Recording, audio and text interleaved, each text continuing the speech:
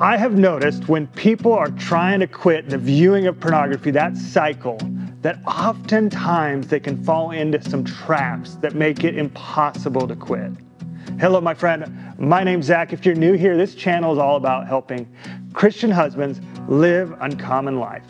And to have an uncommon life, we can't be viewing pornography.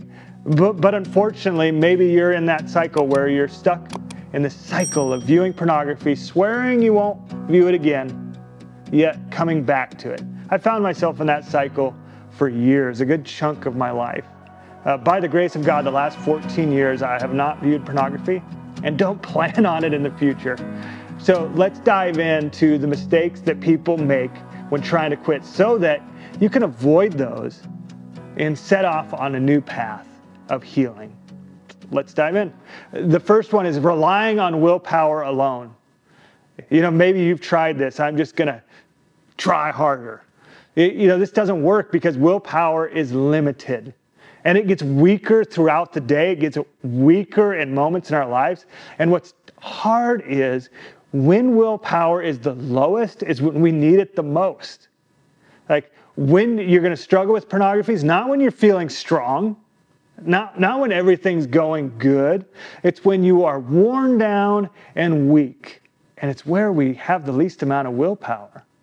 Really what we need to be doing instead of willpower alone is making a battle plan. And in another video, I described this, and we talked about WIP, the work in progress, that there's wholeness, and that there's I use caution, what guardrails you're going to have, and then the promises, what you're not going to do anymore. I'm not going to go into whole detail on that. If you're interested in, it will be in the description below, a link to that video. You can look there. But willpower alone does not work, my friend. Number two, trying to quit in isolation. This does not work because shame grows in the shadows. The bondage of porn grows in the shadow. What we need to do instead is we need accountability. You need men in your corner that you can be accountable to. A group of friends preferably, and so that you can share with your trusted friend when you're struggling, when you fell on your face and looked at it again. When you're feeling strong and perfectly fine, this mentorship from others, this iron sharpening iron is how we fight this battle. Number three is that only using accountability software. If you've watched my channel for any limited amount of time, I've talked about the importance of software, and it is important. I use Covenant Eyes. Again, there'll be a 30-day free trial in the description below. But if you think that software will fix you or make it to where you don't fail, that's not what it's designed for. I know too many men that think, oh, I have a software, I'm good. No, you try hard enough, you can get around the software. Even with the software, you can still look at things that you shouldn't look at. See, it's the combination. That's one of the guardrails I recommend, but it is not the solution. We can fall for that trap. Jesus is the solution. Community is the solution. Living in light is the solution. This software is a mere guardrail, not the fix-all. I really wish it was. That'd be awesome. And I would want a software for every area of my life I struggled with. But it's a tool. It's not the ultimate weapon. Number four, focusing on guilt and shame as motivation.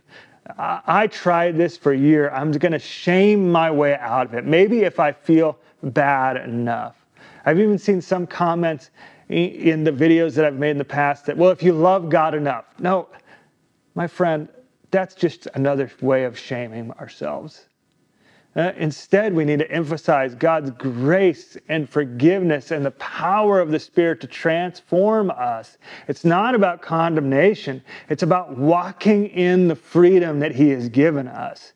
And that is a lifetime journey. But if you think that shaming yourselves and guilting yourselves will have a positive effect, it doesn't. I mean, even if it made it to where, I've never seen it work this way, but let's just say that you could guilt and shame yourself into good behavior. you would be like a dry drunk. You would still have all of the terrible attributes of viewing pornography without looking at the pornography. It would just come out in different avenues in your life. And I know that might be like a PhD answer, but it's the truth. Shame and guilt, you can't get good by a bad method. It's like putting poison in a good glass of water and drinking it and thinking, oh, this will cure my thirst. It might kill you as it quenches your thirst. Do not fall for the trap that that's a good motivator. And number 5 is treating it like it's just a habit. It's beyond a habit, my friend. If it wasn't, you would just stop. Pornography is often more than a bad habit. It's a form of bondage. And so when we look at it this way, as bondage, it brings it into the depths that the battle actually is. See, it's mental and emotional and spiritual. All of that together, that is the battle. A habit is just that I have a habit of making the coffee every morning without thinking.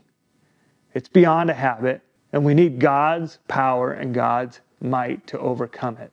It is something that in His grace and mercy we can overcome, but treat it with the seriousness of the bondage that it actually is. At number 6, sometimes we can fall for the traps that there's a quick fix, that you just need to follow this ABC plan and you're fixed.